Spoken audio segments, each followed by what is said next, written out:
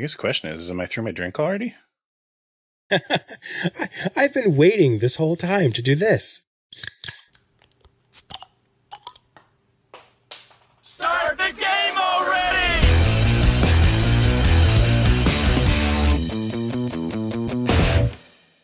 So you've got cider. I do. This is cider that I was supposed to be drinking at your place the past couple of weekends. Yeah. Trying to find schedule that works for everybody is really tough, man, when you're grown up and you have responsibilities and shit.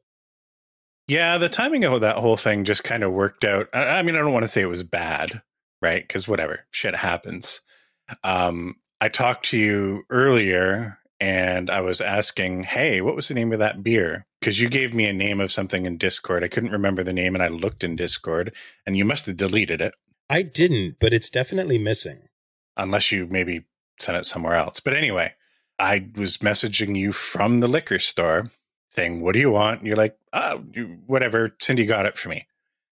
And I'm like, do you have any other requests? And then I didn't hear you while I was at the liquor store. So I bought like a big box full of alcohol. Oh. Because, it was going to be your birthday weekend. Cindy asked me to pick up some adult tasty treats. Yes. And they're now sitting in my fridge.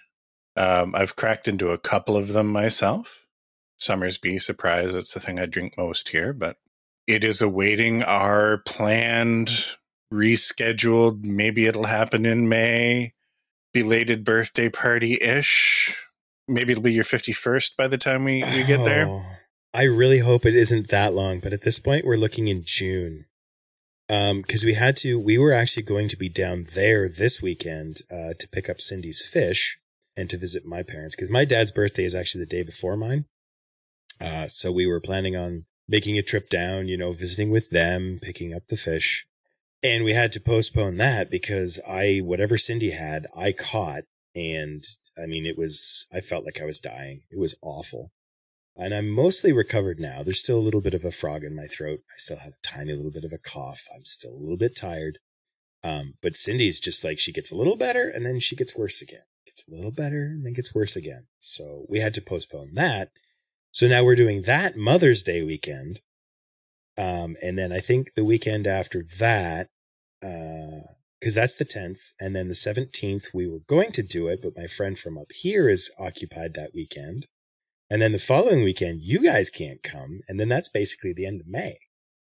So I think that we're looking at doing it in June, which, good news, you have lots of time to prepare whatever you want. Bad news, my birthday is going to be like 2 months late.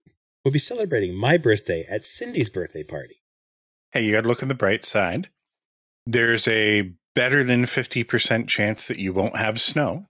Yes. Yeah, because it snowed this week. For those of you who are listening to this on a time delay, that's nearly the end of April. It is now April 26th. And 2 days ago, we had snow that not only fell out of the sky, but stayed on the ground for a whole day. This is actually pretty late for that to happen up here. Typically around the middle of April, we'll get sort of like snow will fall, but it doesn't stay on the ground. The latest I've ever seen it happen, I think, is the second week of May, where you get like just a couple of flakes that fall and that's it, right? You get a day where it's like 2 or 3 degrees above freezing. But I mean, it's been like most days, it's in the sort of low teens Celsius. And like there've been a couple of days, so it's been over 20. Yeah.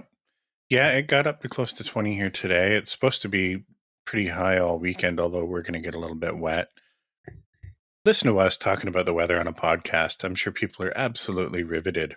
All of the Canadian listeners will be like, yeah, this is the podcast that I want to tune into, because that's what we do. The question about pushing your thing into June is, are we going to miss that 3-day window between snow and black fly season? No, absolutely not. Mosquitoes are already coming out. I've been bitten twice. Yeah, so no, there will definitely be black flies. Now, on the plus side, we do actually have a screen room on the deck on the back, so we can, hang out without getting bitten. We can have a fire. Would have been too cold for that last weekend, for sure. Mm-hmm. It'll happen at some point. Whenever it happens, I'm looking forward to getting up there. I haven't been to the area since you took me up. Oh, my God. For somebody else's outdoor party. I think there was poker involved. Yeah, that was in February of last century. It had to be what, 2002, 2003? It was around there because we had just barely met. Well, I say just barely met, with the 24 years of knowing each other that we've had now. We were established friends at that point, but it was probably before the Grundy Lake camp adventure. It absolutely was. Yeah. You were still working at Stream at that point. I think that you were still on the floor at Stream at that point. So it was early in your career. Well, on the floor, mentor, whatever. You weren't at your lofty training position yet. So what are you drinking, man? I have another beer that was picked out based on its color called Abbott, which is, according to the label, a rich and malty premium ale. It's actually quite good. Can was purple. I was attracted to it. I tried it. Now, I'm not going to lie. This is not my first drink of the day. We had a staff lunch. Now that we've fully transitioned to remote, I mean, we're still a small team. Rather than spend thousands and thousands and thousands of dollars on lease and utilities, once a month or so, we want to try and at least get a little bit of FaceTime, shut down early on a Friday, meet for lunch in person, and then call it a day. So I had a couple pints and some wings over at Slapshots. Slapshots is still open? Slapshots is still open. It hasn't changed in 40 years. No, I was going to say it's got to be very close to the longest continuously open restaurant in the Quinny area. Mm-hmm. It's getting up there, and it is still decent, still busy. Still has that lunch crowd of tradespeople that park their vehicles that have company names and signage on them in the back to hide the fact that they're there drinking while on the job. Just pack in for that window between noon and 1 and then completely disappear. Yeah, I'm familiar with that. It's also not my first drink of the day. I did actually put some butterscotch ripple schnapps in my coffee earlier today. I wasn't sure if it was a good idea, but I thought, you know what, I'm going to try this before we record, just in case it knocks me flat on my ass. And it didn't, so good enough. So you didn't go golfing? I did not go golfing. Part of the reason is that I've been out to hit balls a couple of times this week. And after 9 months of not doing that, some of those muscles are complaining a bit. So day of rest is not a bad idea because I am 50 now. And also I have a tea time with a friend tomorrow afternoon. So I thought I'm not going to do it 2 days in a row. Not at the beginning of the year anyway. Ease into it. Yeah. Well, because I walk, right? I don't take a cart. So, and typically I play 18 holes, which is 2 or 3 miles of walking, which is an awful lot to do 2 days in a row at the beginning of the season when I've literally not been out of my chair in 9 months. That was the other nice thing about getting out today was that I'm having a hard time finding excuses to get out doing anything really now. At one point in this past couple of weeks of working home full time, it was 6 days before I actually stepped out of the house at one point. I mean, I let the dog in and out. I probably was in the yard briefly, but to get out past the gate and actually touch grass, smell the fresh air, it was 6 days. Now that the weather's coming, it'll be easier to get the dog out for walks on the regular and stuff. It's tough. I mean, I made sort of a promise to myself last fall that I was because there's a walking trail, literally, my next door neighbor across the street, there's walking trails that go for 50 miles. And I thought to myself, hey, it's right there. I'll just, I'll throw on my snowshoes in the winter and I'll go walk every day. Never happened. So I want to try and do that, some more, but nah. You're 50 years old, your legs will turn black and die, right? Yeah, or something. Either that or, somebody will mistake me for an old person that got left out on the ice floe and, just make sure and club me like a seal. Anyway, exercise is hard and I'm lazy and I own it. It's me. The problem is me. I understand that. But like many problems where the solution is simple, it's still not easy. Anyway, we have a lot of stuff to talk about tonight. You did put a couple things in the doc. I'm actually excited for one of the topics. I did the most dude thing, and I let my mind roll with that topic just to like think about things that I would remember, and I built a list. Oh, fantastic. Because my list includes exactly one thing, and it's already there in front of you. But before we get to that, you have a note here about Indiana Jones. I assume the new movie? Just Indiana Jones, the character. If you think about like Indiana Jones in the classroom, and I'm to whoever wrote the post on Reddit, I'm sorry, I am completely and utterly stealing your idea. Once again, I wasn't able to favorite the post. I would like to read the whole thing to you because it was brilliant. But if you look at the difference between Indiana Jones in the classroom and who he is as a teacher, right? He fumbles and stumbles and stutters, and he doesn't speak well. He doesn't have a great deal of confidence. And then he goes to like, pick up an artifact or whatever, and he turns into this gun-toting, whip-snapping, super confident con man who's, I've come to look at the tapestries. This is a castle, isn't it? You do have tapestries? It was describing like the idea that what if Indiana Jones took his students on a field trip, right? These are kids who are taking an archaeology class. And everybody knows that, I mean, the real world of archaeology is that you go somewhere and you spend hours and hours and hours painstakingly unearthing things, cataloging them, analyzing them, looking at them under microscopes, doing carbon dating, making lists, making databases, right? Having long, arduous discussions about what is this and what does it mean, right? So they bring along, their straw hat. At least now that archaeology has become a sane discipline of science. I mean, it's sort of early colonial years, like... No. I'm talking about modern, the actual idea of archaeology and how we conceive of it now versus when it's a race to see who can build the most ridiculous skeleton and sell it to some nobleman somewhere. I'm going to dig up the ancient city of Troy. Which one? The one from the book. How are you going to do it? Dynamite. Yeah. Also, we're going to shoot up the Sphinx's face. But imagine him taking his students and they're expecting, okay, I've brought my little shovel and I've brought my little brush and we're going to like dig a square centimeter of earth every day.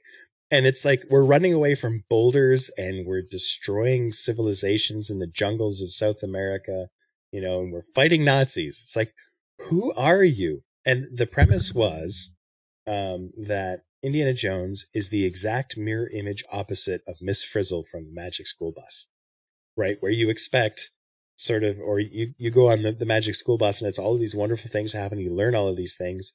But if you go with Indiana Jones, you just end up killing stuff and destroying things.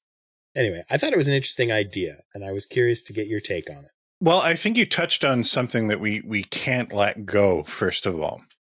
Why, oh why, did we get Kingdom of the Crystal Skull and whatever the fuck the last one was called?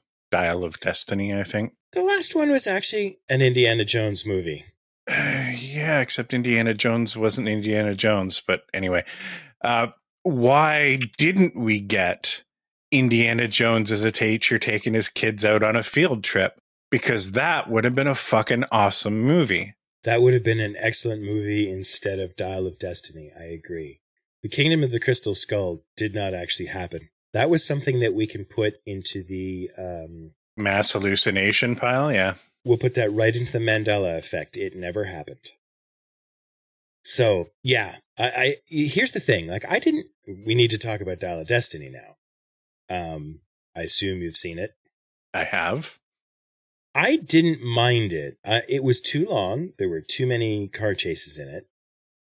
They worked really too hard at trying to make Indiana Jones an action hero again.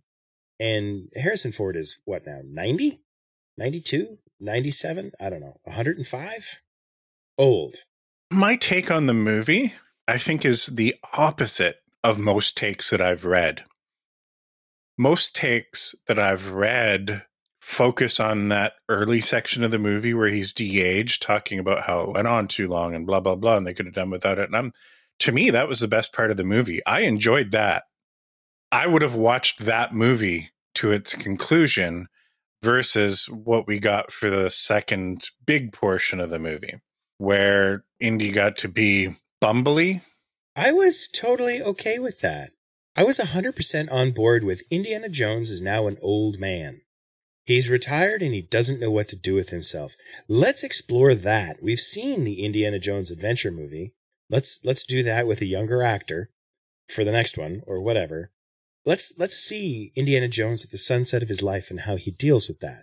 The fact that they tried to turn his retirement into an action movie is what I have an objection to. Yeah, and I don't disagree with that, but I think like the characterization, step away from Indy for a second and talk about Ant-Man, because, you know, nobody takes Ant-Man personally.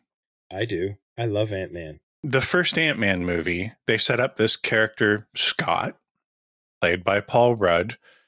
He was an interesting character because he wasn't an idiot. He was a smart guy. He was a clever guy that just happened to get himself into trouble a lot, right? But he was like, this is a guy that, you know, I mean, I forget what school he went to, but like he was a technical, smart dude, intelligent, awkward, charming. But if you look at all the rest of the Ant-Man movies, they just wrote him as an idiot. Yes, agreed. And I hated that. I dislike it. I understand why they did it, though, because they have to give, because there's other characters in there, right? Like there's his love interest, the Wasp. There's what's his face, who's also 90 million years old, and they have to give him parts. And then his wife, who, honest to God, if he married her when he was 20, he would have been a pedophile, because she's like 40 years younger than he is. She wasn't even born yet when he was 20. Like, let's be honest. Like that trope in Hollywood needs to stop. Like 90-year-old men should not be dating like 40-year-old women. Or at least it shouldn't be like the norm. All of that aside, I understand why they did it with Ant-Man, but I do agree with you. I would, however, like to, and I cannot remember the actor's name for the life of me, but the guy who does the summaries of... Oh, yes. Let me tell you what happened. That guy is missing in the latest movie. Hugely. I would literally watch, do you remember, this is getting into our next topic, but do you remember Movies in 30 Seconds by Bunnies? I don't. You don't? Oh my God. I could have sworn I shared that with you, but I think it still exists, a website called Movies in 30 Seconds by Bunnies. And they make animated bunnies and they do funny voices and they do the whole of a movie in 30 seconds. They've done Aliens. They did Jaws. I would watch Michael Cera, I think is his name. Is that right? Pena. Yes. Yep. I would watch if he did a thing on YouTube or somewhere where he literally just took the plot of a movie and did it in 60 seconds as that character. I would sign up for his OnlyFans for that, because he was great and he made those movies. Mm-hmm. No, I agree. Now getting back to Indy, I felt the way I felt about Ant-Man that entire last Indy movie. Nothing exemplified it more. I mean, the fact that they just had him tied up for the finale, right? Like, he didn't get a chance to be Indy. That was a weird decision for me. But even that scene where he's in that gambling club when they get to wherever it was they were, and they do the reverse whip gun thing. Oh, yeah. I vaguely remember that, yeah. Yeah, where he's at the head of the table and he's whipping things around, then everybody pulls out their gun. Like, I don't care how old he is. Like, Indy wouldn't do that. You're pretending I didn't see the other movies. This is one of those things where, like, if you take Indy out of that movie, it's not a good movie. But if you take Indy out of that movie and don't try and make it an Indiana Jones movie, it could be a good movie. Possibly. I didn't have much that I cared for about both the writing and acting of the female protagonist. I forget her name. I haven't seen it since it was in theaters, but I've found... The writing was convoluted. There were too many twists. Yeah, but I found her annoying, honestly. I don't think it was her as an actress. I think it was mostly the way they were writing her. It's just one of those things where you're trying to make me like a character that is just objectively unlikable and mostly has no redeeming qualities about her. And I'm not going to retroactively like the last 2 hours of my life that I feel I've wasted just because you give her a nice moment at the end or something, right? that's another trope that we really need to do away with. Like you can have an anti-hero that you give a shit about. You know, you can have a character that is not supposed to be a good human being necessarily, but for the audience, make them likable or charming or something to allow you to enjoy the time you're spending with them on screen. And and it wasn't just me. I know Tanya felt the same way. Didn't like her at all. Didn't like the character at all. Didn't like the role she was filling in the movie at all. I preferred Shia LaBeouf in that movie that didn't happen. Yeah. I actually quite liked the Mutt character. Not really a big fan of Shia LaBeouf, but I mean, the character was fine. And the role that he played in the movie was good. Until they got him swinging in trees with monkeys, and then it's just like, oh man. Yes. You've really nuked the fridge on this one. I can't wait until nuking the fridge jumps the shark. Yeah, that oh my god, what was it? Have you watched any of the Fallout TV show? I haven't yet. It's on my list of things to hopefully get into this weekend. I've heard it's quite good. We watched episode 1 and it is quite good. It's a very different, it captures the feeling of the original Fallout games really well. Mm-hmm. I haven't played any of the later ones. I mean, I did a little of Fallout 1, a little of Fallout 2, and that was pretty much where I stopped. But the sort of vibe that you get from them, they capture that really well. Mm-hmm. And I mean, the actors that they chose are fantastic, and they do a great job. You know how most series, like you watch episode 1 or the pilot, and you think, this has potential. If they get their legs under them and they figure out what they're doing, this will probably be okay. Mm-hmm. This is one of those ones where it's like, I watched episode 1 and I'm like, they nailed it. Like, it feels like we're starting episode 1 of season 2. That's how gelled everything is. Yeah. It's pretty crazy that, you know, we're getting that with some shows that are about video games now, you know? Yeah. Now, in the case of The Last of Us, I think, hey, they did some amazing things with the show, and they did take some creative risks that really paid off in some of the episodes, but it was pretty wise to stick to the formula from the game, right? Because the games essentially were a movie anyway.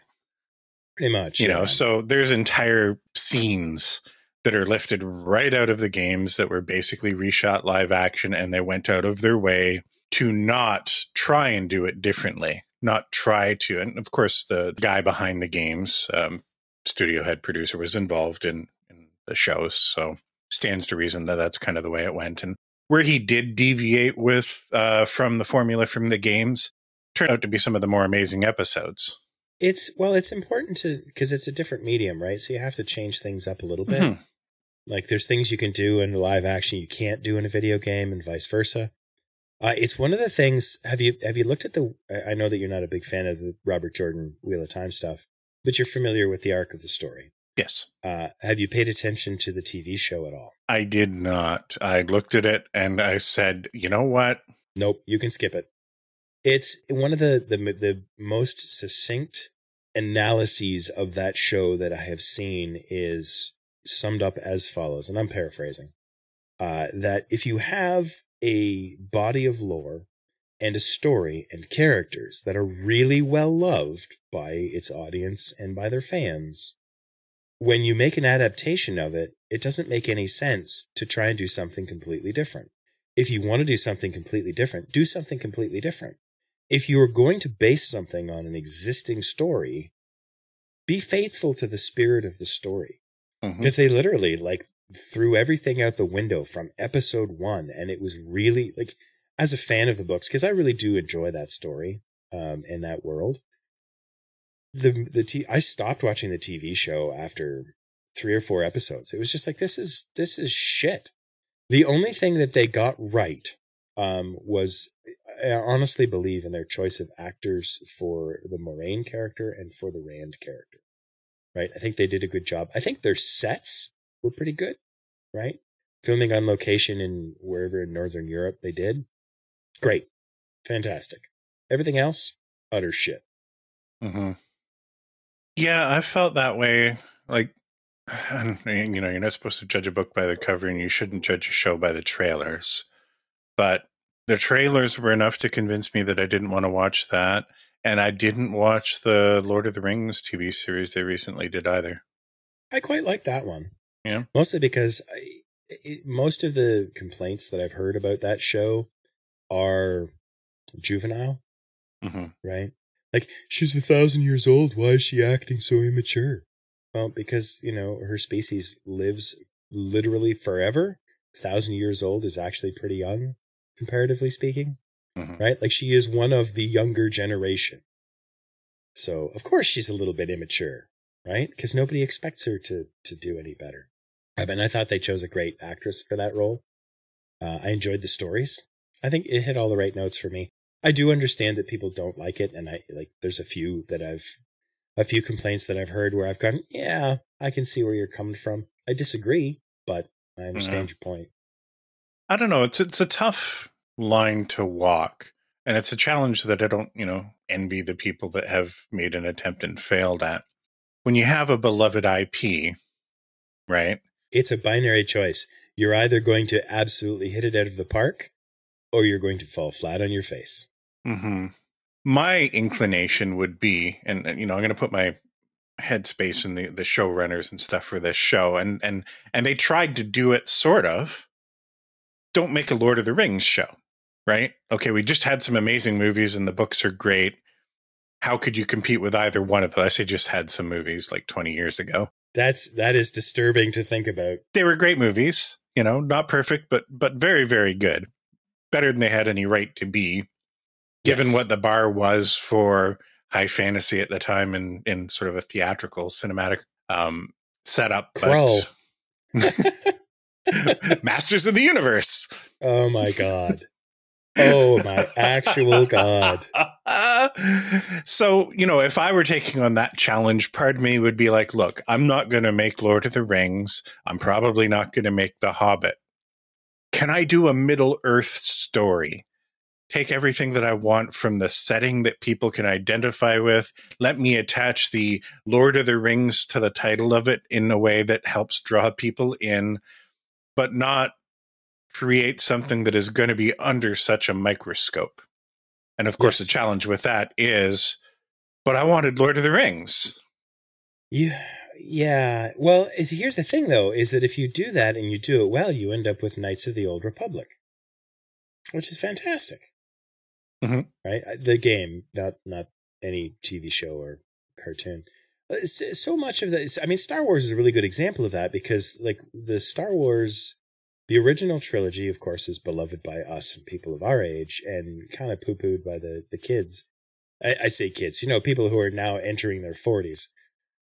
Because they grew up with the prequels, right? Which they loved because, of course, they were targeted at, this is for kids, right? So, of course, people who were kids when the original trilogy came out and now have this gigantic body of lore, which is all kinds of books and cartoon series and various spin-off movies that nobody's ever watched. You know, like all of those things did that kind of thing successfully. Like, here are those characters that you love in a different time, in a different story, or here are stories of people that are tangential to those characters in that universe. And, you know, you see Coruscant, and you see Tatooine, and you see Hoth, and you see Corellia, and you see all of the ships, and you see TIE fighters, and blah, blah, blah. All of those member berries are in there with a story that fits, right? Like that. Do you know how many novels were basically shuffled to the side as legends when Disney took over? It was thousands. Oh, the expanded universe was massive, man. And most of it was contradictory and it was a big mess because at the time, well, of course, LucasArts didn't particularly care. They're like, you want to do something? Go do it. It's Star Wars.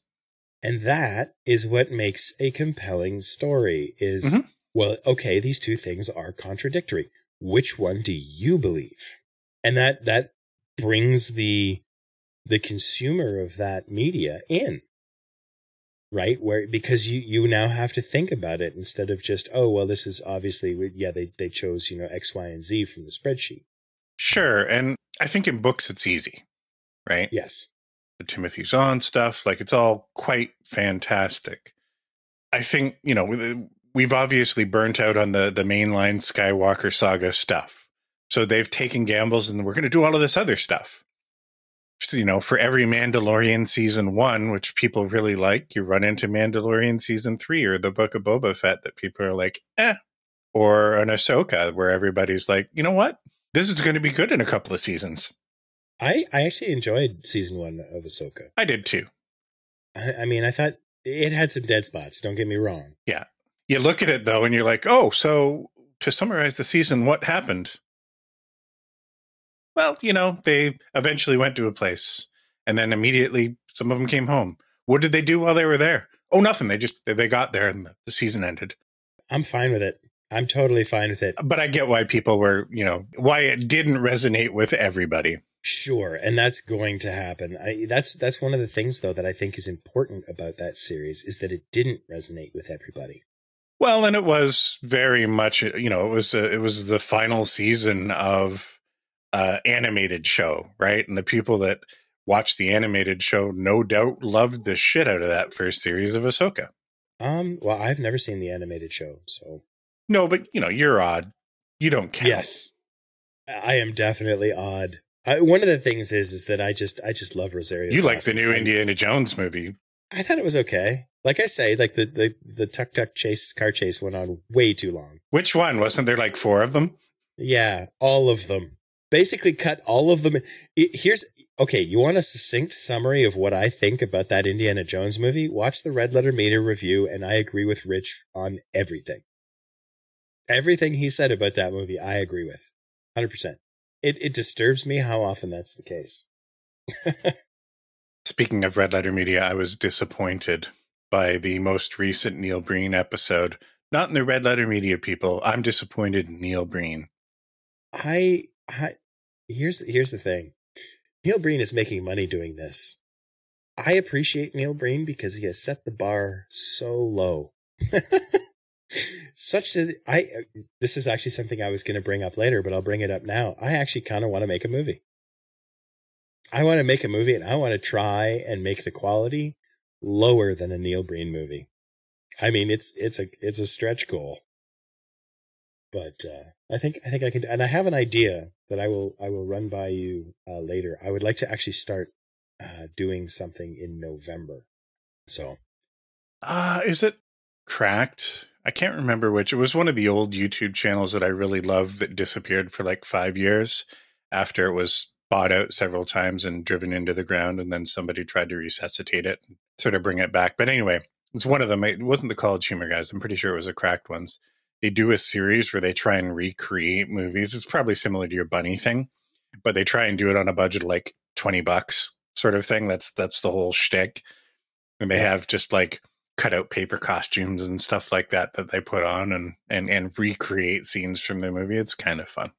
That would be fun. And that's, I have an idea for an original story that I want to do. I don't know how practical it is. And it's not fully gelled in my brain either. Like I don't have anything other than here's a premise, right? I have an elevator pitch and that's all I got. So it might go nowhere. We'll see. I don't know. You might be interested in it. You might not. It's funny. I had some similar idea the past couple of days. I've started rewatching season 1 of The Expanse. I know you haven't watched it yet. I've recommended it before. I've been looking for something to watch when Tanya's like not home, where I have an hour to kill. I don't have any new pods to listen to. I'm just going to sit down on the couch with the dog and throw something on that she's not going to be upset with me that I'm, you know, watching something without her, because we have the few shows that we're currently watching together. Hold up, though. You run out of pods to listen to? I'm still trying to catch up on the backlog of some stuff that you mentioned. Crack. Robert Evans, the guy who does Behind the Bastards, actually originally worked for Crack before it got shut down. Mm-hmm. Some of his guests are previous producers as well. But I'm listening to stuff that has like a backlog of 1,600 episodes. Do you just like not listen to the backlog, or do you just? I listen to a lot of the backlog stuff, but I mean, I've been listening to podcasts pretty steady for 20 years now, or however long they've been a thing. Since 2006, 2007-ish. So So I don't listen to a lot of news shows. Which, funny enough, I'm going to plug a news show today in our parting gifts. It's not a news show. It's just one I haven't listened to yet. It is one that I'm going through the backlog on now. Pods are sort of the thing I throw on when I'm doing shopping or I'm in the kitchen cooking or washing dishes, stuff like that, or I'm out for a walk. Sometimes you just want to throw yourself down on the couch and watch something and kind of only half pay attention to it or whatever. And that's sort of what I'm doing when I rewatched a lot of these old shows. Anyway, going back to The Expanse, in watching it, I thought one of the things that I would like to do is make a sci-fi show for YouTube where I'm doing my craft shit, right? Where I make actual spaceships and stuff, badly crafts, and then you reenact a show almost like a puppet show where you see things that are happening, but it's literally you with your hands holding up these spaceships doing stuff. Your hands are on screen at the same time. Amazon Women on the Moon or Plan 9 from Outer Space, where the ship goes across and you could literally see the wire that it's strangling from. No, dude, we don't have the budget for wires. Hands, like literally like a puppet show, but you're holding spaceships and you're doing stuff with it. And then cut to a scene of, something else. Again, it's just holding up pieces of cardboard and stuff on the set of like a starship or whatever it is, whatever kind of sci-fi you want to do. But again, it's just, here's a cardboard wall. I'm behind it, or whoever's doing it is behind it, moving things up like this. And that's a great idea. Let's do it. I'm on board. But play it straight. Oh yeah. Yeah, like C-Lab 2020. Did you watch C-Lab 2020 at all? Back when it was, this was in 2004 or something. So C-Lab 2020 was actually a cartoon that was released in the 70s or 80s, I think. And it was a serious cartoon with people living under the sea in a lab, solving problems and doing things. Mm-hmm. I've heard of it. I don't think that I've ever watched it. It's worth a watch. They do basically what they do is somebody got the rights to the old episodes and they cut the audio out and redubbed it, in the style of the Archer cartoon. Okay. Right. And it was just, it was dirty. It was filthy. It was funny. But you watch it along, and I think there's only one season or maybe a season and a half or something like that. But there was one episode that they just left the original audio in place, played it. Right. So you're watching this thing, or either that or they redubbed the original script with the new actors, and you're watching it and you're just waiting for it to go off the rails. And it's just literally this cartoon. Right. And it's like watching the Flintstones. What is happening here? It was really, really, it was more funny and I just kept watching. I'm watching this and it's terrible. It's an awful cartoon. It's an awful story. The voice acting is the script is 1980s Hanna-Barbera, and it's riveting because, it's such a contrast to this filthy, jokey thing that they've been doing for a year now. Anyway, so similar idea. You take, animation that is, whatever, here's something to look at, and you just play it straight and put a script over it. Yeah. So this show has already been a lot of, hey, you remember that thing from way back when? Let's do more of that, because the second topic you had flagged was ancient artifacts from the early internet, like, what does the fox say? Yeah, I actually went back and rewatched that video, and you know what? It holds up. How old is that? Is that 20 years ago?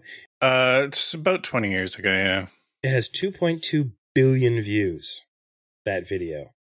2.2 billion and one now, because I watched it again the other day, and I'm just like, this is hilarious.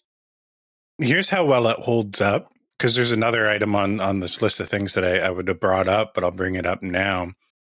The last time we went down in November to visit daughter and granddaughter down in the States, we introduced Tempe, our granddaughter, to that song, What Does the Fox Say? And she was already a fan from previous versions of the Hamster Dance. Do you remember the Hamster Dance website?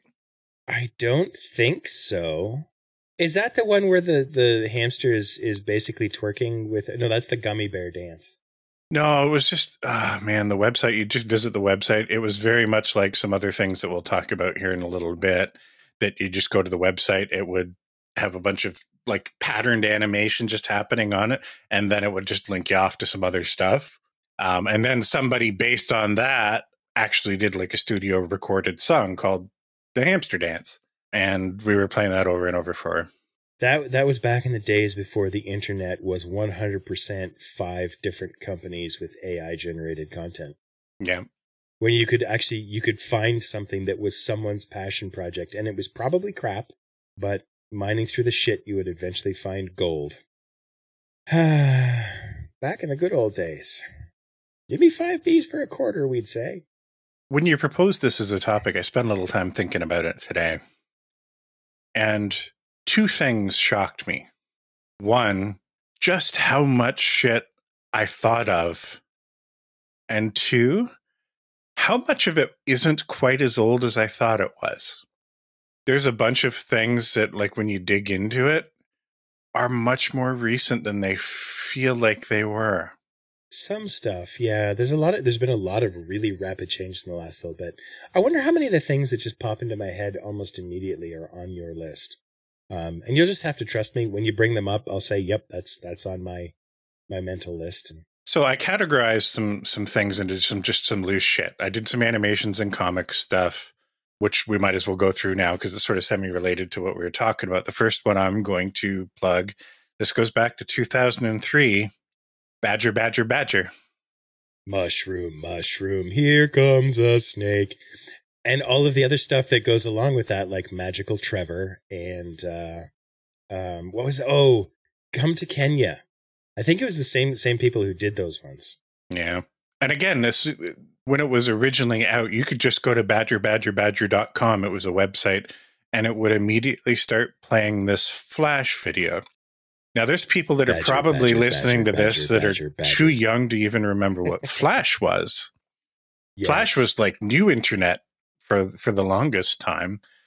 Macromedia originally eventually got purchased by Adobe. It was a terrible platform, but it did make it easy for independent creators to develop everything from Flash video games, right? Do you remember playing Flash video games? Even on like Facebook and stuff, you were playing Flash video games that you just, unless you build an old machine or run in a VM or something, you just can't play anymore. Like there's an entire catalog, a significant piece of video game history that for all the efforts to do preservation is just lost.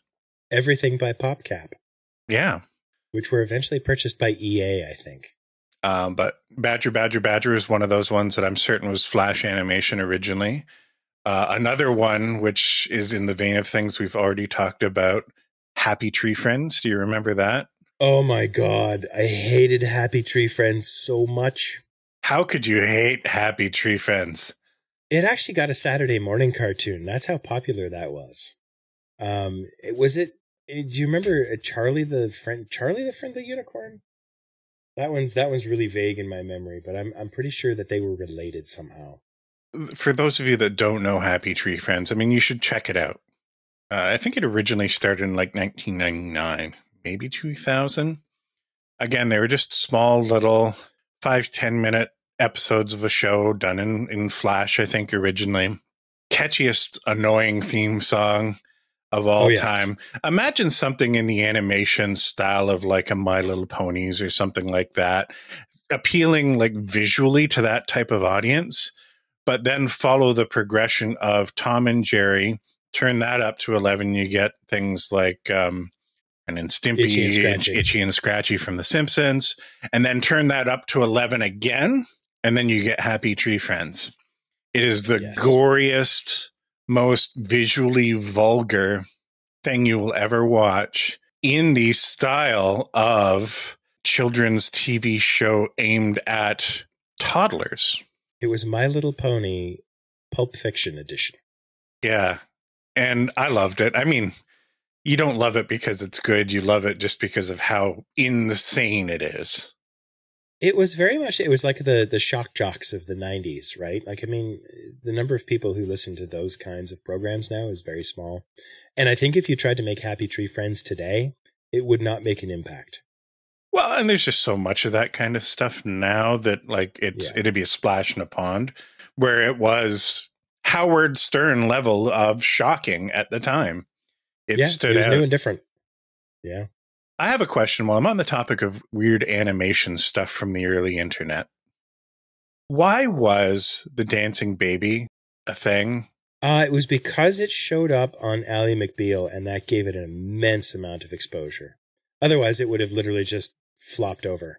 Ally McBeal was the #1 TV show at the time. And if you recall, back then, there wasn't a whole bunch of streaming services.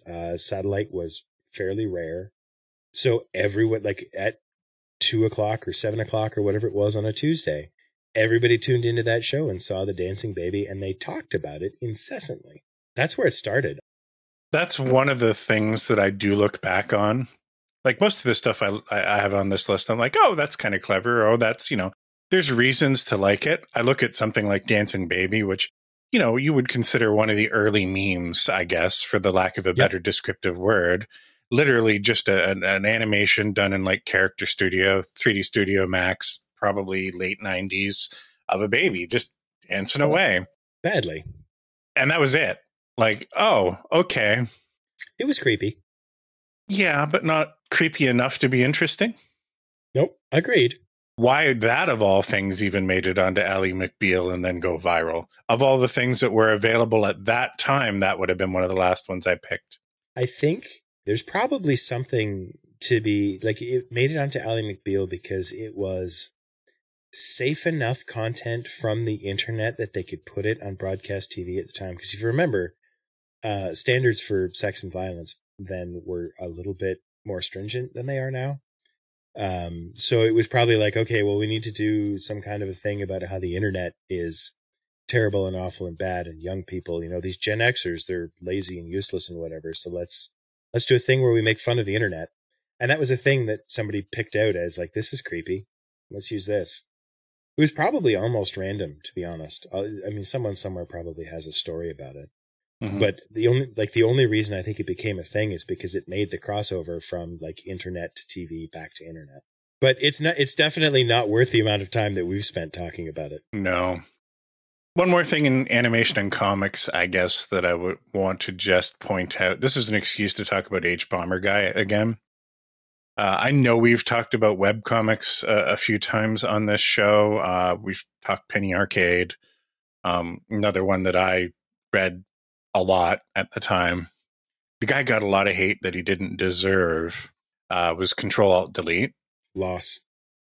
This is one of the first instances I recall, and this is 2008, so it wasn't that far back, of somebody that most of the internet would have considered like the internet's own.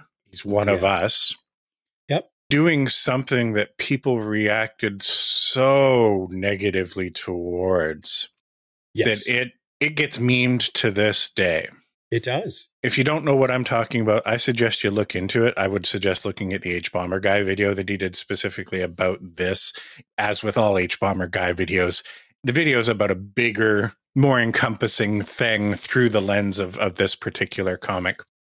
The guy, Tim Buckley, did what a lot of people were doing at the time, a comic instead of a podcast about their sort of nerdy hobbies, which were primarily focused on video gaming. Mostly console. And, whatever. It was vapid and unimportant, and it was the kind of thing I'd read 3 times a week and enjoy. But I know he and his real-life girlfriend at the time, unfortunately, had a miscarriage. And he dealt with it publicly, which was a massive tonal shift, which I think turned a lot of people off. At the same time, if you look at that comic, so he obviously did a comic with his fictional characters from the comic going through something similar, and it's entirely done visually. It's a 4-panel storytelling comic. No words.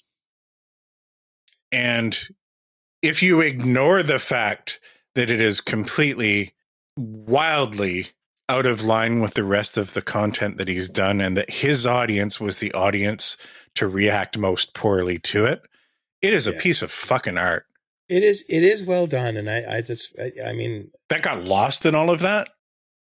Yeah, it was like, if it had just been something that it stood on its own without the baggage being attached to this web comic audience and him and his persona and the characters and all of that shit, and you just examine it for what it is brilliantly done to be able to do what he did without words and just communicate emotion. Yeah. It's an emotional piece for sure. And like my comments to this point have been kind of flippant because it has become a meme. And it is a major thing for Reddit. Like it comes up daily. Like unfortunately, Reddit, 4chan, like something awful back at the time. Everybody memed on this thing. And people still make memes about this thing, and like people recognize the memes but don't recognize the origin now. Yes. I mean that's kind of a thing that happens in societies in general. But I remember reading that because I read Control Alt Delete as well. I enjoyed that. Mm-hmm. I enjoyed the comic. I enjoyed the characters. It was a massive shift. But if you have emotions and you're not a basement dwelling neckbeard, you sort of follow along with this and go like holy shit, this is something that obviously is having a massive emotional impact on the artist, right? Because it is kind of a mirror that he's holding up to life. Mm-hmm. Right, to an extent. Like the idea that you would reach out and like, I could understand critiquing it along the lines of, like I say, it was a massive tonal shift because you go from here's a funny comic about, amusing things that happen about video games and people arguing about video games and this particular character being incredibly irresponsible and immature to suddenly in the midst of this like massively adult emotional, holy shit, how do you deal with this situation? Right. It's jarring for sure. But I mean, if you're a human being, you look at it and go, this is something that you should reach out with condolences, but that's not how the internet works. Right. But it's funny because like if that had happened 2 years later, it would have been completely fine to have that weird tonal shift on social media. Yeah. Have posted on Facebook or Twitter at the time or whatever. And just, you have this regular audience that's paying attention to your normal shit, but in those platforms are more, I guess you more naturally can also let your personal life slip through, even if through those mediums, that's not normally what you're communicating. You're still using it as a platform for your other shit. But you could say, oh man, I've just been through hell or whatever. And sorry, guys, I'm not going to be posting for a little while. I've got some personal issues, yada, yada. And people would rally towards you. And maybe that's what he was hoping for in this. I don't really know. But the reaction was just visceral. It was very similar to the reaction we got with Gamergate, right? Which was just so over the top. There's an interesting parallel. You say it would be different on social media. There's a golfer that I watch on YouTube named Luke Kwan. He was a professional on the PGA Tour China, which basically folded during COVID. So he's switched over to doing YouTube stuff. And a couple of years ago, he had a really bad car accident, right? And he basically posted to say like, hey guys, I'm in the hospital. I'm not going to be able, I don't know if I'm ever golfing again. Right. And the response was largely positive. I come here for golf stuff. Don't post your personal shit here. Exactly. Fuck off. So, but there's a balance there, right? Because in the olden days, we were treating those webcomics very much like newspaper comics where you don't know the artist, right? The artist is a person who exists outside of the content. And a lot of the social media stuff, like what we're doing here now, we are the content. Mm-hmm.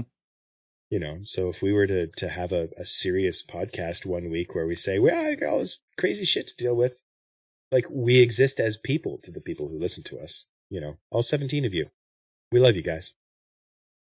Do you remember, and I say, do you remember? Because these things still happen, but I don't see them anymore. The weekly, even daily email chain letters. A lot of them get caught in my spam filter now. Send this to 12 people and you'll find money in the next 3 days. Yeah.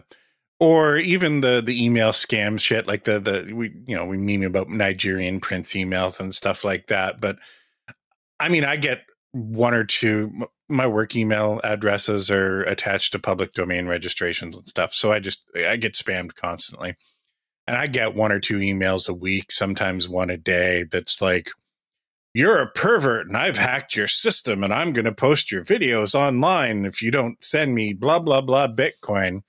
And I don't know, once a year or so, like I'll actually reply to them and be like, dude, normally I have to pay people to put that stuff online. Go right ahead. Yeah, here's a link to my OnlyFans. Right? If you ever get in one of those emails, first of all, they haven't hacked your system. They're just sending you an email to scare you. There's a good chance that a certain percent of the audience has performed things in front of one of their screens that has a camera, that it's a scary enough idea in principle. And they're casting a wide net.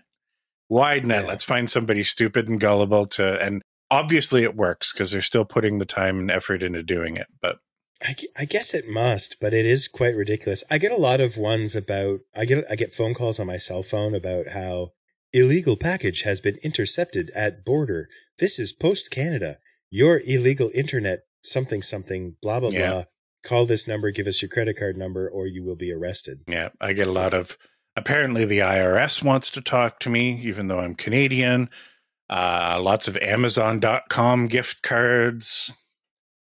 And maybe it just is a matter of email filters in general. But like I've got some work email accounts that aren't on platforms that have filters.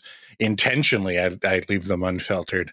And I don't get the volume of stuff I would have got back in the early like Hotmail and Yahoo Mail kind of days. And with all the scams and shit that are going around now, I look at that stuff as being almost innocent. Like I almost like, oh, let's go back to those days. I miss those Nigerian princes that if I just sent them $10,000 are going to send me back $1 million. Yeah, I think part of it is that, I mean, there's a weird sort of crossover between our generation and the generations younger than us, which is millennials, which you're kind of part of. You're like an exennial. I'm right on the borderline. So like millennials and Gen Z, who are now coming up to adulthood, and then Gen Alpha after that, are a lot more savvy about that kind of stuff because they've spent much more of their lives online seeing this shit. But there's a weird thing that's happening. Like, do you remember when like our parents couldn't figure out how to like set the clock on the VCR? 12 o'clock flashers. Which, you know what? I still don't even I don't have a VCR anymore, but I have some things that the clock needs to be set on, in theory, but I never check the time on them. So I just don't bother. So they're flashing 12 o'clock and I don't care. I still have an alarm clock plugged in on my bedside table that the power went out like a year and a half ago, and I've never set the time on. Yeah. Because I don't use it. Like my phone is my alarm clock. And it's much better because it's like, oh, I don't have to remember to put batteries in this thing. So that when the power does flicker overnight and I get up at, oh shit, I'm late for work. Exactly. Do you remember clocks? I do remember clocks. That's not quite our list, but. No, it's close though. I mean, do you remember Bakelite phones?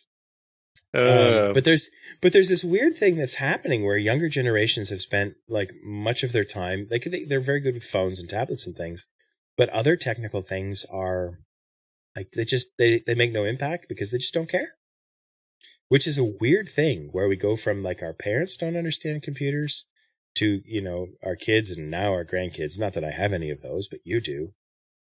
Probably some of their friends don't understand this shit either. No, we're seeing, was it Billie Eilish maybe that came out in the past week or so? I've seen a bunch of buzz where like young celebrities now are regretting that they didn't learn how to type on keyboards because they didn't grow up typing on keyboards. Mm-hmm.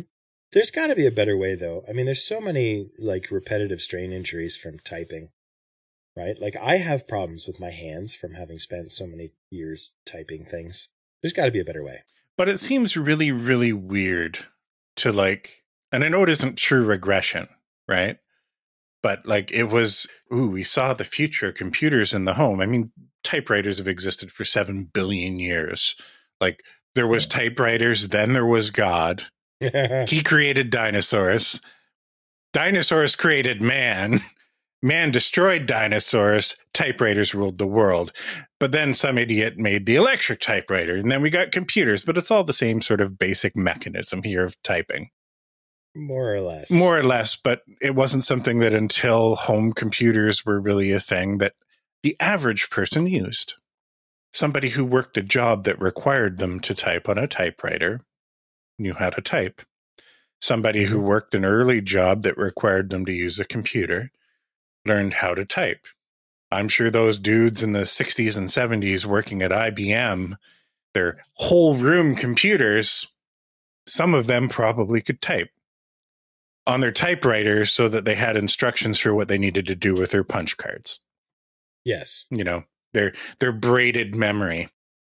But then the computer age, especially if the late 90s and into the early aughts, where it's like computers in everybody home, every family's got at least one computer. Now the kids have their own computers and everybody's typing from an extremely young age. And I laugh because I was on the early end of that. You would have been too. Yep. Like, I mean, I was the nerdy kid that had access to computers at a young age, but I was sort of the exception to the rule. My peers didn't all grow up with that. But then the generation after me did. And I look at things like my typing skills compared to somebody that's 5 or 10 years younger than me. And I type pretty well. I mean, even in my old age, I still, with reasonable accuracy, can get like 120 words per minute kind of thing. And then I see some fucking punk that's, you know, now only 38 or 40, typing at like 160 words per minute, their fingers just blurring. And I'm like, if I'd have been, you know, 5 years later, the game, I would have been you. Who would have thought that people born 10 years after that potentially would not have learned even how to not, you know, take a typing class. Like I never got a typing class in school. I didn't have a computer class in high school, but I was using them. I had to use them. You know, part of the job interview process for a lot of jobs was sit down and type. Like that was the thing that everybody had to do. And I would have never thought that that would have been such a short window of time. Who could have possibly imagined in 2006 that soon people are going to grow up and not spend any time at a proper keyboard anymore? It's a little bit weird to think that it came out like that. Like do you remember when texting on your phone meant pushing number keys? Like T9, yeah. Yeah, so you want an M, it's like number 5 once, but if you want an N, it's you got to wait and then hit number 5 twice, right? I have a niece who's now, I mean, God, she's expecting her 3rd kid, I think. And like, I remember watching her as a young teen texting on her phone, and I'm like, holy shit, she's hitting like 60 or 70 words a minute, one letter at a time with 2 thumbs. Mm-hmm. Right? And I imagine that that's an absolutely lost skill now. Yeah. So, like these things, everything is coming at us faster and it's going by faster. And I'm not sure that's a good thing. I mean, I'm not going to say it's a bad thing. I'm not going to poo-poo on it. You know, I'm not being an old man about it. What I am is, as an observer, I'm shocked that this is where we ended up. You know? No, agreed. Like this mechanism for high-speed communication went from nobody does it, everybody's doing it, and then immediately went back to almost nobody's doing it. There's an amount of that. A lot of the people that I work with, like I don't do a lot of typing anymore because I don't prepare documents. Like if I'm typing something in, if I have to type in a paragraph, that's a lot of typing for me these days. And I'm probably in the 60 to 70 words a minute if I were to actually try and type. But a lot of my contemporaries are almost hunt and peck. You know, it's like 'cause we use Teams at work, right? And you get the little 3-dot indicator. Someone will send me hello, which frustrates the hell out of me, by the way. If you're going to say hello, type hello, hit a period, hit a space, type out your question, then send it.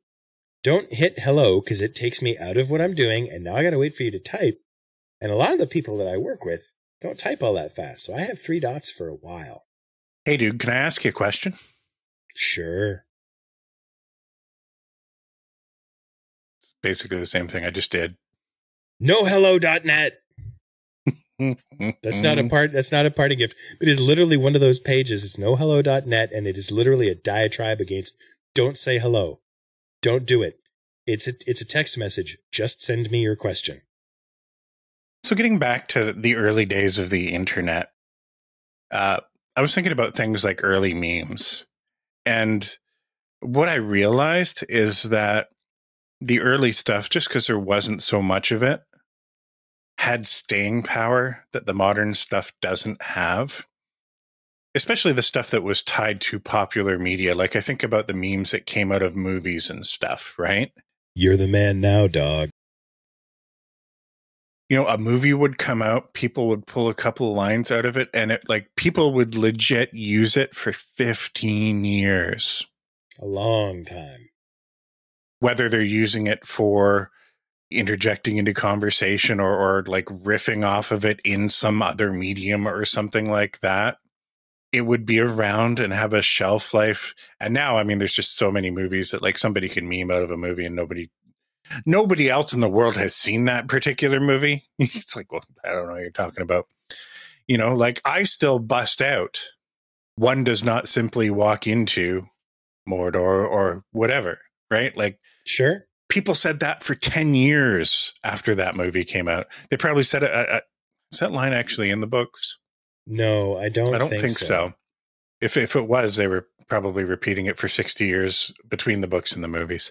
Well, to say that the staying power of early memes, imagine how much time and energy you've spent quoting Monty Python or The Simpsons. Mm-hmm. I mean, Monty Python is from the early 80s, right? Like that's like, but it's 40 years now. It's one thing to quote a movie and then people who have seen that movie get it, right? Mm-hmm. Things like one does not simply walk into Mordor blew up into such a big thing that people who didn't watch the movies get it. Even when they're not showing the meme where you're actually seeing Boromir on screen, where it's you know, fucking Futurama characters in a meme or, you know, whatever. They get it. They resonate with the meme more than they resonate with the movie. And it's pervasive. Like it had an incredibly long shelf life. Yes, it did. I would say though that I think for people who didn't see the movie and don't have that context, it hits different. Oh yeah. It is a different experience of that meme. Oh, sure. But it's very much here's this thing I know from the internet. Yes. You know, and everybody that I know also knows it from the internet. Yeah. Knowyourmeme.com. Do you remember taking the hobbits to Isengard? No. This very much falls into like the Badger Happy Tree Fens opening theme thing. Somebody making a song that is so fucking horrible and sticky. It's a super earworm. Taking the hobbits to Isengard. The hobbits, taking the hobbits to Isengard. Anyway, look it up if you haven't seen it. It's from not too long after the movies were out, and I still bust it out once every couple of years at least. My kids busted it out once every couple of years at least. Our one son still quotes it. I'm not sure that he's actually watched the Lord of the Rings movies in full, but I'll tell you that fucking video. Hobbits. All right, well, now I got to go and look it up. I mean, not right now. I'll wait till we're done, but... do you remember Star Wars Kid? Yes, is Ghislaine from Quebec. Yeah, it basically ruined his life, which is super unfortunate because you know what? Like what he did, I still do. Like I have a friend who was basically emptying his house of all the stuff he didn't want, and he had these swords that he bought or somebody bought at a gas station and gave to him, right? So they're absolute and utter crap. But they're swords, right? So when I'm home alone, like I'll bust them out and I'll like swing them around somewhere where I'm not going to bust my TV. No cameras, but I mean, I'm sure that I look more ridiculous than he did. And there's an 80% chance that while doing it, you're making lightsaber sounds with your mouth hole. It's higher than 80%, my friend. It's in the high 100s and 100s. And again, one of those things that just was too early and everybody made fun of and shit on, because that guy could do it now on TikTok. And, he'd make $1 million. Yeah, everybody'd love him. The other one that I think still had some staying power that I see a few times a year still is random translation lines on the, I think it was 2004 Downfall movie. The scenes with Hitler late in World War II, fucking flipping out, freaking out, and it's always translated with weird shit. Oh, Hitler Reacts. Yeah. Yeah. I haven't seen very many of those, but yes, I'm familiar with the meme. I have not seen the movie. I am familiar with the meme. There's a movie called I Am Familiar with the Meme. There could be. There should I don't be. know. There will be. It's the sequel to Idiocracy. Yeah. Most of the gaming related memes, I think, are the ones that everybody knows. I've been playing around with an idea. I don't know if I would do it for the pod merch shop that I'm working on. Totally check it out at nerdingundertheinfluence.com. It's not there yet. Buy, consume. But, given the popularity of something like All Your Base Are Belong to Us, which if you don't know where that came from, the Mega Drive, Sega Mega Drive or Genesis version of Zero Wing, just a bad localization, bad translation type thing. Blew up probably on, 4chan at one point. Everything starts on 4chan or Reddit. This actually brings up something that popped into my brain almost immediately after I wrote this thing down. Do you remember Newgrounds? Yes. Yeah, it was like sort of the host for all of those things. And one of the ones that All Your Base was there. I mean, I used to listen to that on the daily. I used to chant it, sing it, put it everywhere. I thought I was so cool. Spoiler alert, I was not. There was another one that was on there. Do you remember there was a song? It's something Mr. Rogers. This is the ultimate song of ultimate destiny. And I think the song came first, but there was a flash animation that went with it. And it was like every, Shaquille O'Neal punches Godzilla and then Godzilla punches somebody else. And then like eventually there's one winner and it's Mr. Rogers. And he's just like covered in blood and the city's destroyed because, Batman and Superman had a fight and then they got into a car and got married. It was, if you haven't seen it, it is on YouTube. It is called The Ultimate Song of Ultimate Destiny. It is worth a watch. It is funny as heck. I have not watched it. No? Oh, you have to. No. You know what? We could probably just turn the podcast into this. Do you remember this thing from the internet? Because there's probably enough stuff. It's in one of our stingers. I used to be an adventurer like you. Then I took an arrow in the knee. That was the one that had staying power for a while. I don't even remember where that came from. Skyrim. Oh, is it? Okay. Yep. I never played. I played the original Skyrim. No, hang on a second. Is that like Skyrim? Yeah. Elder Scrolls V, Skyrim. So we're talking 2011. Oh my God. That is a long time ago. I almost actually finished Skyrim. I played the original Elder Scrolls or one of the original Elder Scrolls long enough to create a character and then got bored and left. It's like, okay, no, sorry. I ran down a road for, I think, 12 or 13 minutes before I went, you know what? This game is boring. Must have been Daggerfall. It probably was. Yeah. But it was just like, what kind of asshole time sink is this? Was one of the early sort of like huge ambitions for a massive world, early procedural generation. The difference between it and like Morrowind, which is still a lot of empty space, still one of the best games ever made. I wish they could do a game with that depth, but still have all of the quality of life and production value stuff like voice acting and stuff. Now, Baldur's Gate get pretty close, honestly. It's pretty awesome. Oh, speaking of video games and things, I've been playing a little bit of Age of Empires 2. And I fell down the rabbit hole again of going, hey, what's the most efficient that one can be in doing all of this stuff? And looked up some build orders and some, sort of trade-offs between, do you research the loom early? Do you do this? Do you do that? Dude, I don't even want to play with you now. I can't do any of it anymore. Don't StarCraft or Age of Empires, man.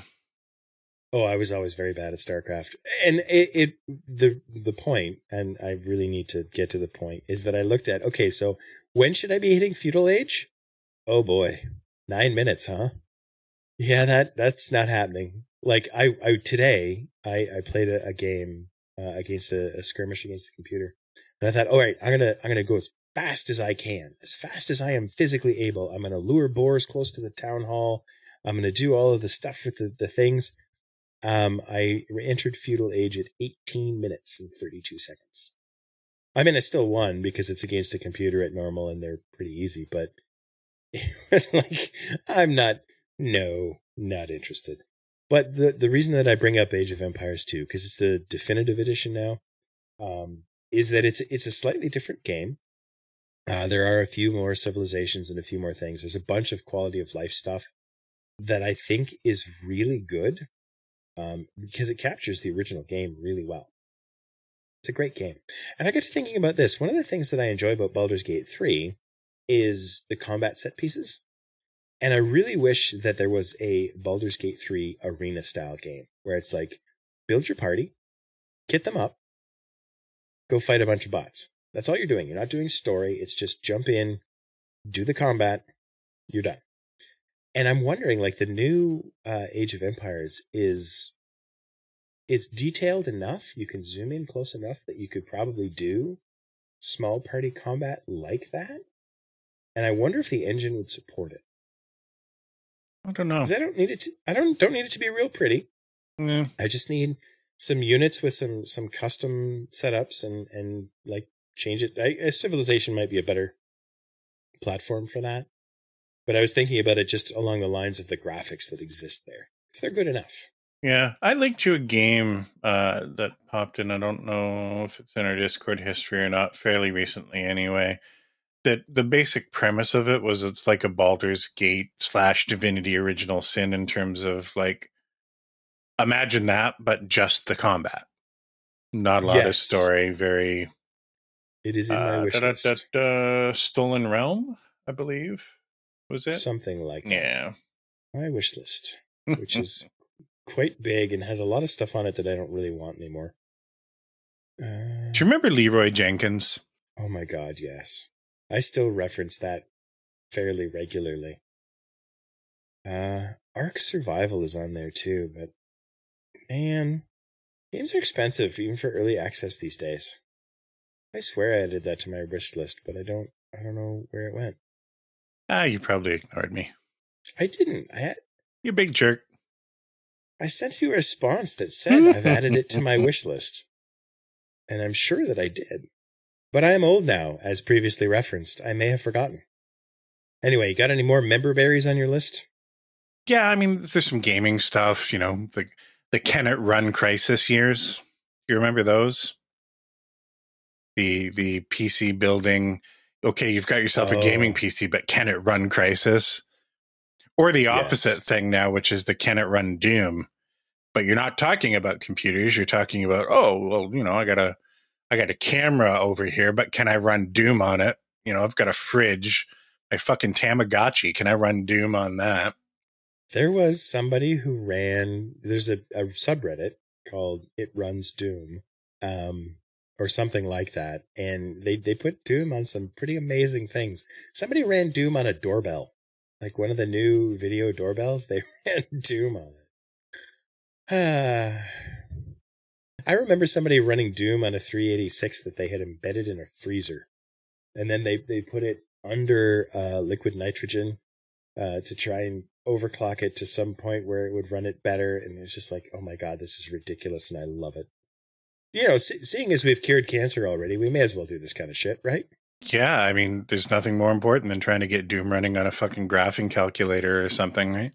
Exactly.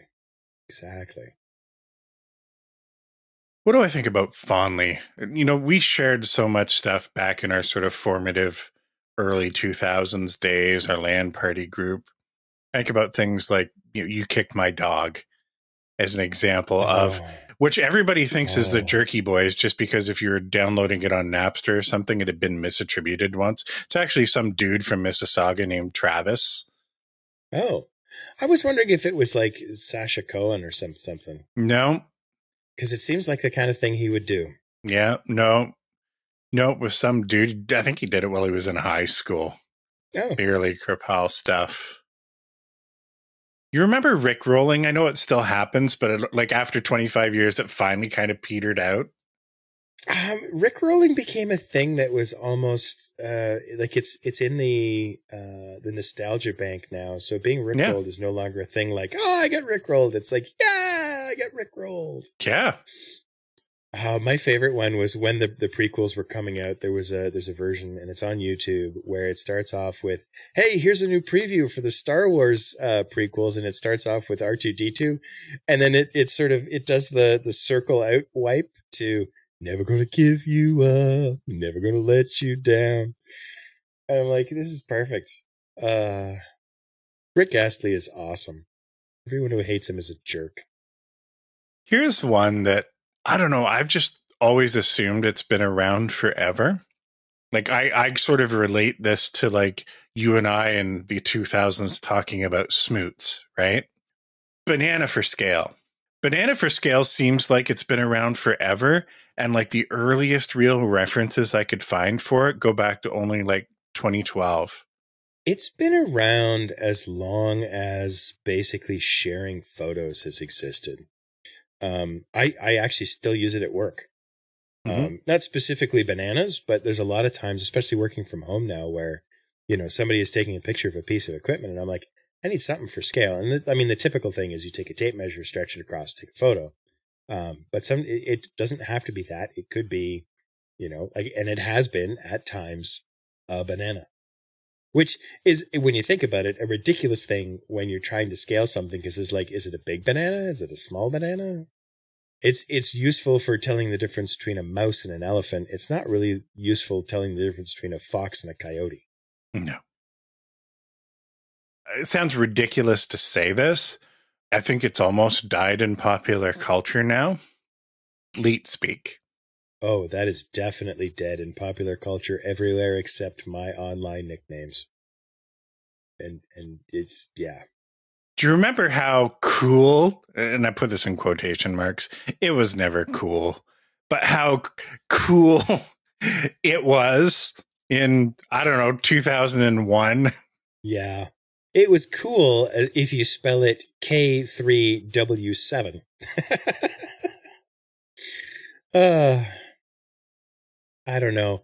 I guess it kind of lives on in things like using kek instead of lol. Right, which is basically like a typing exercise meme.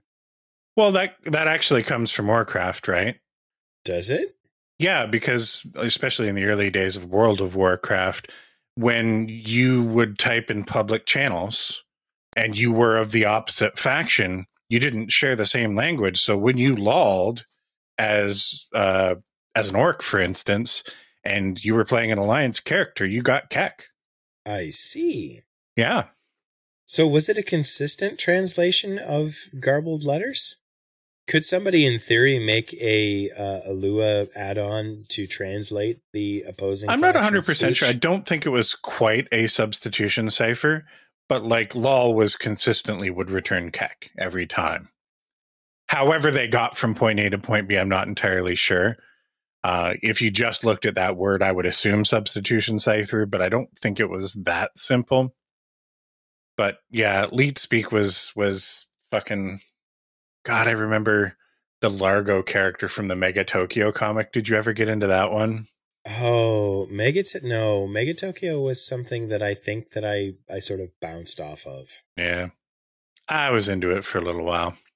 Speaking of webcomics, do you remember Sluggy Freelance? Never really got into it, but I remember it. Well, I had a favorites list when we were working at the call center that was, I need something to do because it's 3 a.m. and I'm falling asleep. And it was literally like open all in tabs, and I just read that one, close it, read that one, close it, read that. Oh, that's a new one. And that was on the list, and it was always so ridiculous. And there's a few of them that still exist that like I go back to from time to time and read the whole thing. Some of them are still going, which is shocking. there you have it. Somewhat related to Leet Speak, but a little bit different. That phase that we went through where we would take what would be abbreviations or acronyms, like ROFL, and then turn it not only into a word like lol that you would say, but actually add to it like Rafflecopter. Loller skates. Yes. Well, I mean, the Rafflecopter one was because of the Microsoft text-to-speech thing that would actually make it sound like a helicopter, right? You remember that? If you type in Raffle and you tell it to repeat a certain number of times, eventually the speech synthesizer got confused and it sounded like a chopper, which is, bullshit and ridiculous, but funny. Do you remember Crazy Frog? Do you remember having to buy ringtones? Yeah. Fuck, we're old. Yes, we are. Do you remember Chuck Norris jokes? Chuck Norris jokes are still awesome. They are, but it's another thing that's kind of, he's mostly disappeared, but that used to be an almost daily thing in the early aughts. Maybe mid-aughts. Probably after you left World of Warcraft, Baron's Chat became, it was Chuck Norris, because it was Chuck Norris jokes at one point. Mm-hmm. It eventually became Keanu Reeves jokes. Yeah. When Keanu inhales, Keanu breathes. I think the Chuck Norris stuff, I think it hit its peak in The Expendables 2, when they actually did a Chuck Norris joke with Chuck Norris in the movie. Yes. And it was tasteful. It was actually great. I sincerely laughed out loud. Is it true you got bit by a cobra? Yes. And after 3 days of painful agony, the cobra died. Whatever the line was. It was quite funny. Almost exactly that. Yeah, it was well done. I remember there was a TV show, some chat show where he was exposed to, did you realize that there's all these Chuck Norris jokes? And he's like, no. Well, let me read you some of them. And of course they read them to Chuck Norris. He was in his 70s at that point, 60s or 70s. And it was hilarious. Speaking of Chuck Norris, have you ever gone back and watched any of his movies? Not many. I want to say that at some point I went back and watched some like Walker, Texas Ranger, but it's been a long time since I've watched his movies.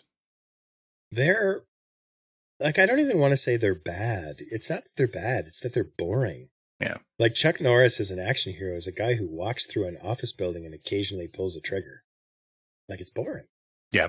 Anyway, we enjoyed them as kids. I am sure that they would still be enjoyable if we were still in that state of mind.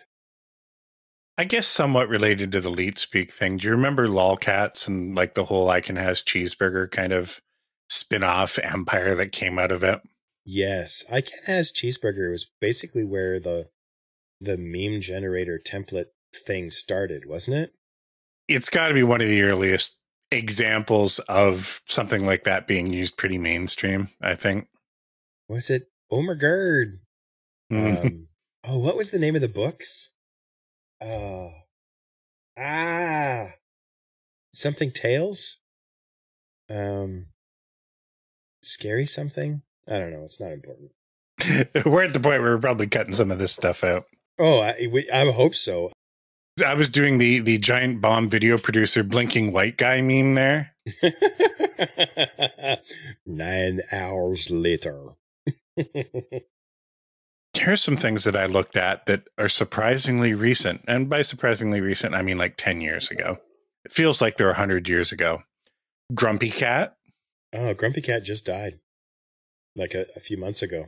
Yeah, Cindy loves Grumpy Cat. Do you remember the whole the dress thing? Like the white, gold, blue, black dress thing? Oh my God, yes. That was only brutal. 2015. Like that wasn't that long ago. It feels like 20 years ago. And it was not. Yeah, I would have, you know what, if you had asked me, I probably would have pegged that as reasonably recent. But I mean, I look at things as reasonably, 10 years ago is yesterday for me. Yeah. Remember planking? I think that was a craze for about a week, maybe 2009. Yes. It feels like it should have been so 90s. Was not. It was the dumbest thing ever. Because it wasn't really planking. It was just like laying down somewhere. It's just dumb. Yeah. Speaking of which, I think maybe I'm going to go lay down somewhere. It's getting to be that time of the night. I mean, I'm still not quite over being sick. And you're probably, as you listen back to this and edit it, you're probably going to go, you started off sounding almost normal, and at the end of it, it's like, man, are you sick? Yes, I'm still sick. Press F to pay respects. That's pretty old. Or the cow that says, perhaps. Cake is a lie. Oh my God. Fuck, we're old. We are. In internet terms, I mean, we're dinosaurs, literally.